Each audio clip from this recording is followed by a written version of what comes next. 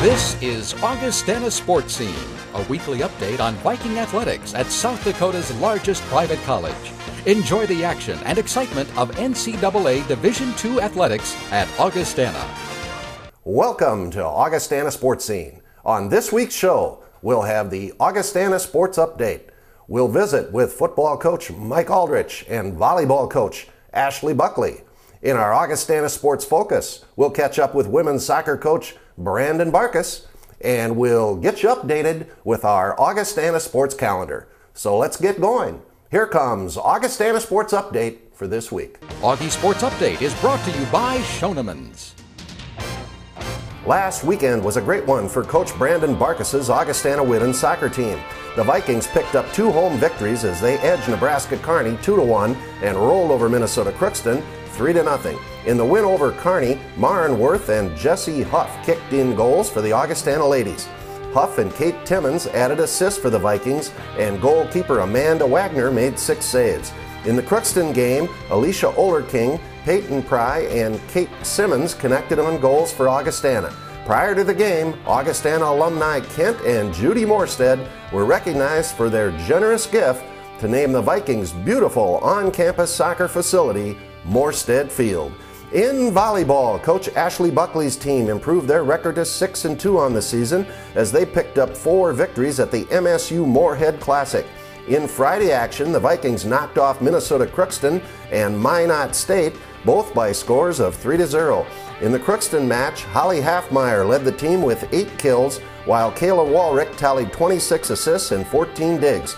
Christine Bielski added 13 digs for the Vikings. In the Minot State match, Jordan Spatanka led the way with 12 kills. On Saturday, Augustana continued their strong play as they defeated St. Cloud State 3-0 and MSU Moorhead 3-1. In the St. Cloud match, Jordan Spatanka paced the Vikings with 14 kills, with Christine Bielski picking up 15 digs. In the win over MSU Moorhead, Jordan Spatanka had 15 kills, Lindsay Peterson 13, and Brooke Luco and Holly Halfmeyer 10. Kayla Walrick dished out 47 set assists, with Christine Bielski leading the way in digs with 24.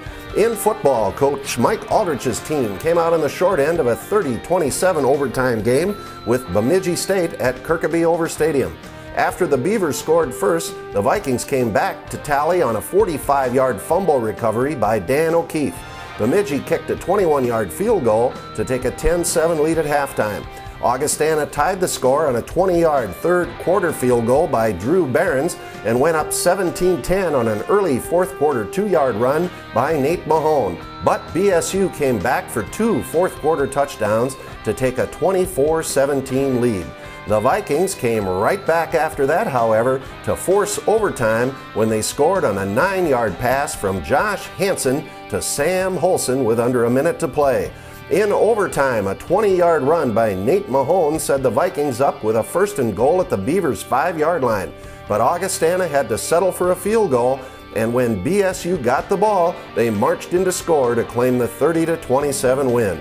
Josh Hansen completed 23 of 42 passes for 301 yards, with Sam Holson catching 6 and Noah Huseman 5.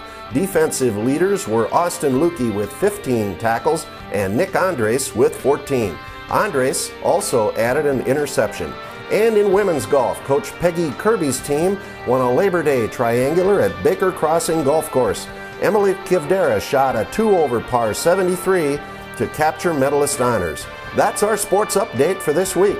When we come back, we'll talk Augustana football with Coach Mike Aldrich. Stay with us. Augustana Sportscene is brought to you by Sanford Health, improving the human condition. By Schoenemann's, your trusted building center since 1888. And by Mid-Continent Communications, part of your community. When I was young, I loved helping my grandfather with projects. From building a birdhouse to odd jobs around the house, we always got our supplies from Schoenemann's. I remember the smell of the fresh cut lumber and all the bins full of nails, nuts, and bolts. Today, my projects are a bit bigger, and so is Schoenemann's selection. I rely on them for everything I need. Schoenemann's in Sioux Falls and Harrisburg. Expert advice, everything you need. You can always do it right with Schoenemann's.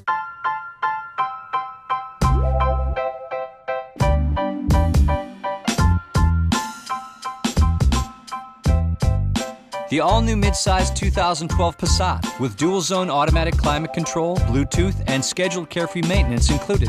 The Passat has more premium standard features than its competitors.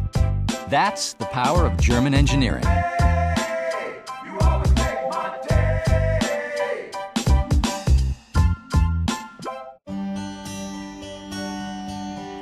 You may have met one. The teachers who challenge. The ones who motivate. The ones who can fire imagination. The ones, in short, that you'll find at Augustana. Now, maybe you don't believe that one college could have so many great professors. If so, you're in for an education. Augustana. We've gotten on in years. We've got aches. We've got pains. But we haven't gotten old. We've only gotten better. Now, we've got the time to play. And we've still got game. Sanford's doctors keep us hitting that sweet spot. Because we've got to give those aches and pains something to complain about. Get stronger, play smarter, return to performance. Sanford Orthopedics and Sports Medicine. The Augustana Football Report is brought to you by Sanford Health. Joining me now is Augustana head football coach Mike Aldrich. Well, Mike, on Saturday afternoon, the Vikings took on Bemidji State. It was a game that the Vikings felt like they could win, but doggone, too many mistakes. Things slipped away from us, and we lost in overtime.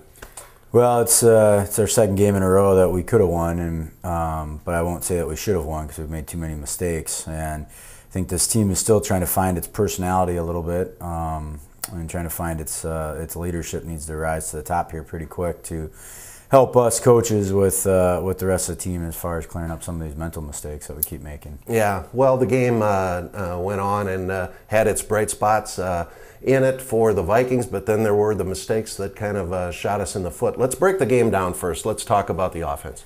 Well, you know, unfortunately we spent probably the first quarter and a half trying to reverse a field position game, and our offense was continually starting with the ball inside the 10-yard line, and when you get the ball back in there, I mean, you're just trying to get enough room to punt the ball out. So it kept going back and forth for, pretty much the entire first half, and for us to get off the field only down 10-7 with the way our field position was, I felt good about that. But we were plagued offensively again here for the second week in a row of just not finishing our drives. We'd get down to the 5-yard line and we'd get a false start penalty, or we would get a chop block penalty, or we get a delay of game penalty, something along those lines. So we continually, the best defense that we face all year so far is our offense. Yeah, well, it's disappointing, and the best news is it's a long season. We're 2 games in. There's the things that we can correct, so that's back to work. Let's go to defense. Well, defensively, we played the run real well for the most part. The problem with the defense this week was we were on the field for 19 minutes of the first half, and it was about 95 degrees down the field, and it was hot, and our guys were getting pretty fatigued. Cramping started to kind of rear its ugly head there around halftime. So that second half, we were playing. Our defense was playing tired, and they were kind of getting moved around a little bit. And not so much even that. It's once you start getting hot and tired, then mentally you start to lose some of your focus. So any big play, there would maybe be, I would say, 4 big plays in the game offensively for Bemidji, and all 4 of them was somebody had a blown coverage or a breakdown in assignment, and I think a lot of that can be attributed to fatigue. Yeah. Well, again, Bemidji made the plays and won the game, but how about special teams? Special teams was also an Achilles heel for us again. I mean, we had a field goal blocked early, and we had a lot of pressure put on us. I think the referees missed a little bit of some of their jumping over the top on our field goal blocks, and got to the point where I actually considered not kicking another field goal the rest of the game. But we had to do that. We had to give Drew Barons a chance to put points on the board for us, and second half we did a good job there. Our kickoff coverage wasn't very good, so we started to squib the ball a little bit. That helped us. Our kick returns were there, and we again had a good day on kick returns, other than we get some penalties, and then that would drive us back. So our special teams were definitely not immune to our mental mistakes either. Well, it's good old coaching time, Mike. These are really the times when it's a gut check, and you got to put things back together. So what's your plan for your team this week? Well, we talked to them about, the biggest thing is that our discipline isn't there, and the thing we worked hard on in the off season and all through fall camp with our SEAL training and everything was discipline. And once we get out onto the game field, the discipline kind of goes out the window. So we got to get our focus back onto that. We got to get back into our student athletes preparing for a game instead of just allowing the coaches to prepare and then they just show up on game day. So we just got to get back to those guys understanding that there's a responsibility for them too to put themselves in position to win a football game. Well, this week it's on the road for the first time out to the University of Mary in Bismarck. What do you expect? Well, Mary, they had a great come from behind win their first week against Chadron State, which was a big win for their program. And then yesterday they got beat in the last minute by Southwest State in a looked like a shootout over there in Marshall. So we're expecting an offense that's going to throw the ball around a lot. They showed glimpses of that against us last year. Their quarterback's got more experience, so it's going to definitely be an offensive fireworks show, and it's just going to be a matter of both of our defenses to try to clamp it down. Well, Mike, it's back at it this week, so get the Vikings ready and good luck at Mary. I appreciate that. The Augustana Volleyball Report is next. We'll be right back. He has what he needs to make it. He has the speed, thanks to Sanford Power. He has Sanford athletic trainers to help avoid injuries. He has Sanford doctors to help him if they happen. But most important, he loves the game. That's no surprise. He has a lot of me in him. Get stronger, play smarter. Return to performance. Sanford Orthopedics and Sports Medicine. How do you hold a moment? Keep friends and family close. Witness the passage of time. Replay the glory days. Relive magical nights. Create memories to share. How do you capture a lifetime? One picture at a time. Life Touch. Photography for a lifetime. And now, an amazing discovery from the Better Bundle Bureau. E equals MC squared. Entertainment equals Mid-Continent Communications Duo. Specifically, the $79 Theater DVR Suite and Midconet Preferred Broadband Bundle. This entertainment equation combines the fastest Midconet broadband, free HD, on-demand, and over 200 channels of touchdowns, home makeovers, and pampered pooches. The Theater DVR Suite and Midconet Preferred Broadband Bundle. A formula for fun. The Augustana Volleyball Report is brought to you by Mid-Continent Communications. With me now is Augustana volleyball coach Ashley Buckley. Ashley, since the last time we visited, the Vikings are off and rolling here, have played thus far 8 matches on the season. We're 6-2. Let's back up a little bit. Talk about the Omaha tournament first that you played in a week ago. We came out pretty strong in our first match against Southeastern Oklahoma State. Played really well, beat the team in 3. I thought offensively we looked great.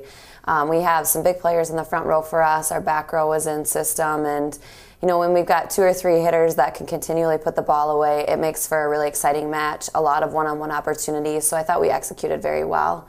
Went on to play Arkansas Fort Smith, who is a very good team. They ran a very fast tempo offense, and we just couldn't seem to get ourselves into a rhythm. Had a lot of unforced errors against them, and quite frankly they were the better team that evening. Rallied back the next morning, beat Northwestern Missouri State in 4, and they're a very good team. I think that they'll do really well in their conference this year. And then ended the tournament with a loss to UNK, but 26-24 was our first set, so we rallied hard. And again, with all the changes that we've had and all the injuries that we've had, I thought that we showed signs of improvement throughout the weekend. Definitely understood what we needed to work on going into the second weekend. Well, that first weekend proved to be a little costly. Again, the Vikings had already lost Grace Sanders, and then Danny Haley went down also. Yeah, so this weekend, when we were up in Moorhead, we had Kayla Walrick step in and set, and she did a phenomenal job with our offense. We thought she did a great job distributing the ball. She's an excellent defender for us, very fast. So, the strengths of having her lead our offense is that she gets to the ball very quickly and right now is making very good decisions.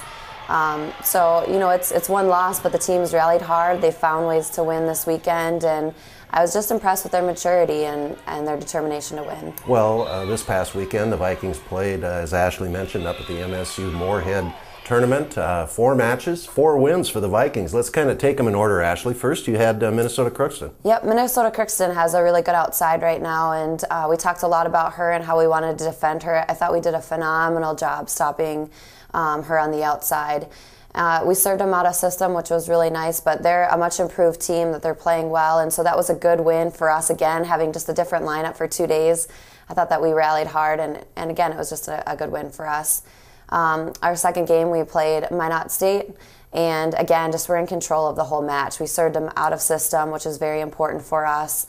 Our serve-receive was in system. Defensively, we were scrappy, and offensively dominated the game, so we kept them to low scores. St. Cloud we knew would be a good team. They obviously played Moorhead very tight the night before. But again, we rallied hard. We were in control of the match. And the most impressive thing was in the third set, coming back from a 21-24 deficit.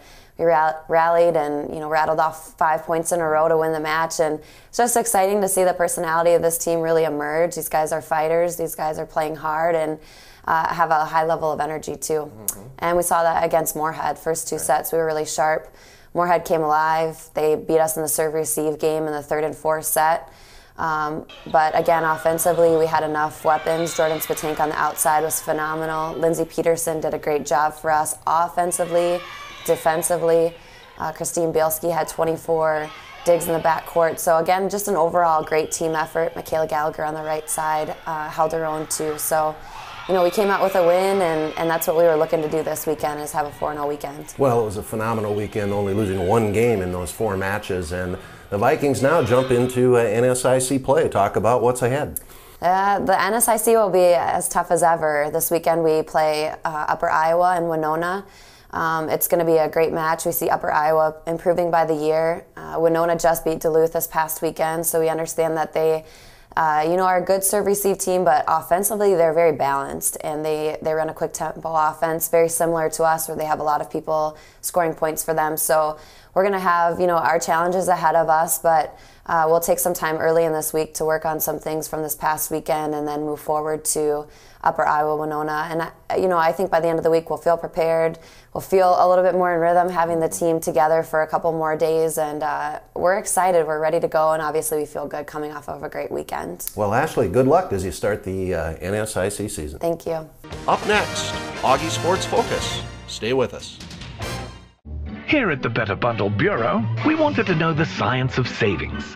What we discovered were massive amounts of channels and freebies. Midconet broadband with the fastest speeds known to man, and unlimited local and long-distance calling.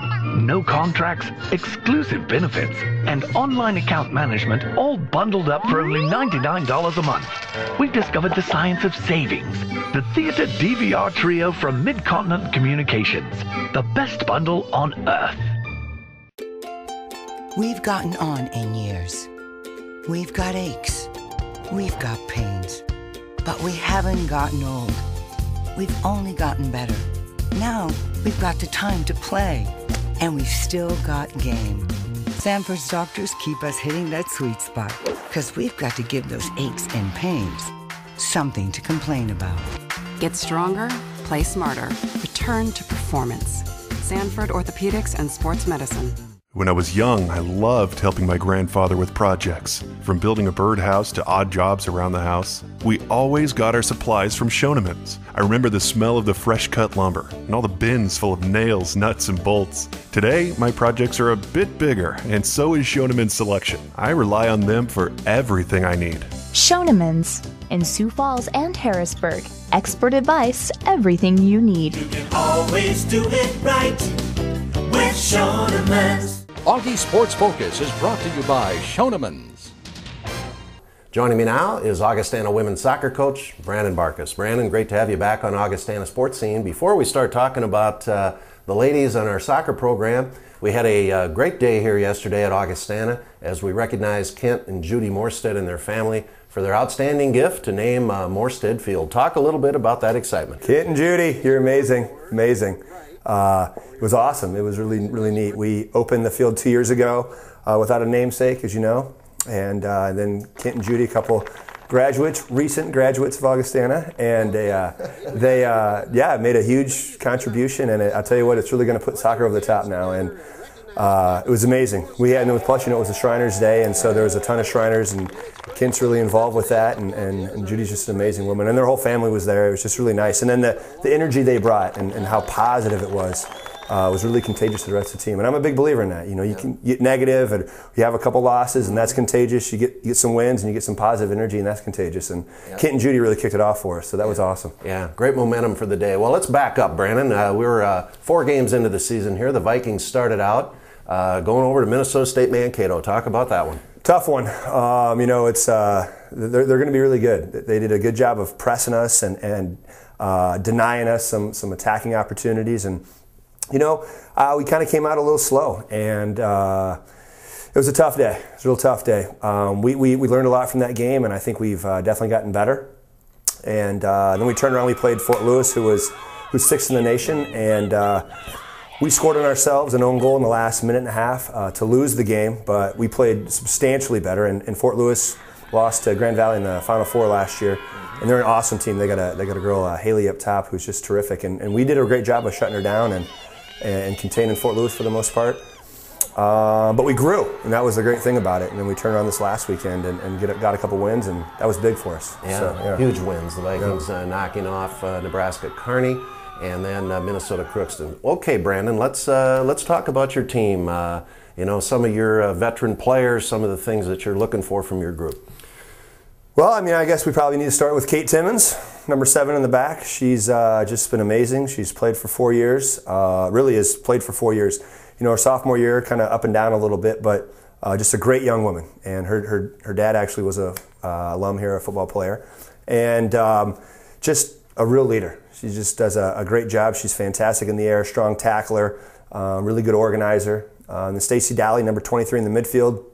She's a senior. I guess like all the players now in the program, they've kind of gone through trials and tribulations, and we've really come a long way. But based on those experiences, Stacy's really stepped up and just been fantastic.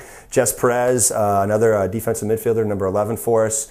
Again, a young woman who had an ACL early in her career, struggled to come back, and just has been lights out. I'm really, really proud of Perez. And then Erica Dahl transferred in after her freshman year at Green Bay, Wisconsin, and has been good. And then Raylan Walzak, a kid out of Minnesota. Her parents live in New York now, and she's been really, really strong. Starting outside back for us, number 14, coming in and starting for us again this year. So, yeah, the senior group is awesome. And they've really added a lot of experience and leadership. And I'll tell you, without strong leadership, you can't go that far. And having women that are willing to, step up and call people out to a certain degree, but at the same time step off the field and then pat each other on the back and say, hey, I got your back. And we're on the same team, and we're doing this to get better. It's been huge. It's been great, and it's really exciting. And I really foresee, especially after getting these wins, developing that more of a winning mentality, which, with the history of Augustana soccer, hasn't always been great. And but I think we've kind of turned the corner, and it's really exciting. Well, it's great to see you scoring some goals here, Brandon. You got some ladies that have stepped up. Talk about them. Oh, man, Martin Worth, she had a goal this weekend, and she started about half the games last year when Katie Shander went down with an ACL, and she's been fantastic. Jessie Hoff, who's a junior, number 10 out of Apple Valley, Minnesota. She's just been amazing. You've probably seen the flip throws if you've watched any of the highlights. She does a flip throw, and it's really pretty spectacular. She's been off the charts. And then Mackenzie Trom, she scored a goal against Mankato. She scored a goal against Fort Lewis. That was just a rip, and she's been really, really good. Alicia Olerking scored a goal. Tremendous amount of speed. Kid out of Harrisburg, South Dakota. I just feel really, really good. And then, of course, we had a surprise kid who scored the 3rd goal in the Crookston game yesterday, Peyton Pry, freshman out of Sioux City, who I think she's going to be special. She's going to be really special. So, yeah, we've been scoring some goals, which we haven't quite done in years past, so makes the games more fun. Yeah. Well, what's coming up here, Brandon, for you, and looking ahead into the NSIC? We have Northern on Saturday, and that's going to be a dogfight. And then we turn and we play Mary at the Bismarck Community Bowl, and you never know what to expect there. There's a good chance we get 60 to 70 mile an hour gusts of wind, which are going to affect the game. But they're going to be battles, and it's going to be important that we stay disciplined and stick to our game plan, and that the ladies really step up and deliver some good leadership with those seniors, like I was talking about. And then we just need some good performances, and then we need a couple extraordinary performances. And I think when you start to get that, that's when you can start to have those good runs and get to the postseason and go beyond. But I'm not going to talk about that. I'm going to talk about Saturday's game against Northern, which is the most important game up to this point right now for us. So yeah. And it's interesting for those that are probably football fans. I kind of compare us a little bit to the Dallas Texans a little bit. They're got a lot of personnel and trying to figure out that way to win and kind of a newer program. I feel like we're similar, and we're turning the corner here a little bit, and it's very exciting, very exciting. Well, Brandon, listen, the season is just getting rolling. A lot of soccer ahead, so good luck to you and the Vikings. Yeah, thanks, Bill. The Augustana Sports Calendar is next. We'll be right back.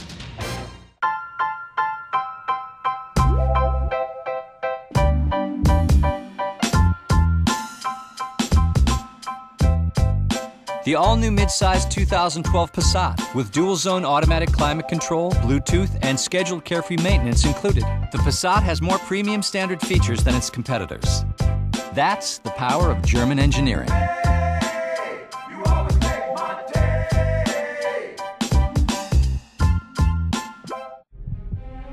I want back in the game. I want to rise above the pain. I want the best docs to have my back. Sanford docs, so I can shatter backboards, shatter records. I want MVP. I want everything. But first, I want back in the game. Get stronger, play smarter. Return to performance. Sanford Orthopedics and Sports Medicine. The Augustana Sports Calendar is brought to you by Sanford Health. Let's take a look at the Augustana Sports Calendar for this week. Friday, September 16th, volleyball is on the road for their NSIC opening match at Upper Iowa in Fayette, Iowa. Saturday, September 17th, football hits the road, takes on the University of Mary in Bismarck at 2:30 p.m. Volleyball back on the road again at Winona State. And women's soccer is at Northern State in Aberdeen. Sunday, September 18th, women's golf is at the Husky Classic in St. Cloud. Men's golf is at the Wildwood Invitational in Lake Elmo, Minnesota, and women's soccer finishes their road trip at the University of Mary. Monday, September 19th, women's golf finishes playing the Husky Classic, and men's golf completes their action in the Wildwood Invitational. And remember, for radio coverage of Augustana football, you can hear the Vikings on KIKN FM 100.5, and Saturday's football game at the University of Mary is live on Midco Sports Network. That's it for this week's show. Thanks for watching, and I hope you'll join us again at this same time next week for another edition of Augustana Sportscene. Have a great week, everybody. You've been watching Augustana Sportscene, a weekly update on NCAA Division II athletics at South Dakota's largest private college. Learn more about Augustana College in Sioux Falls at augie.edu.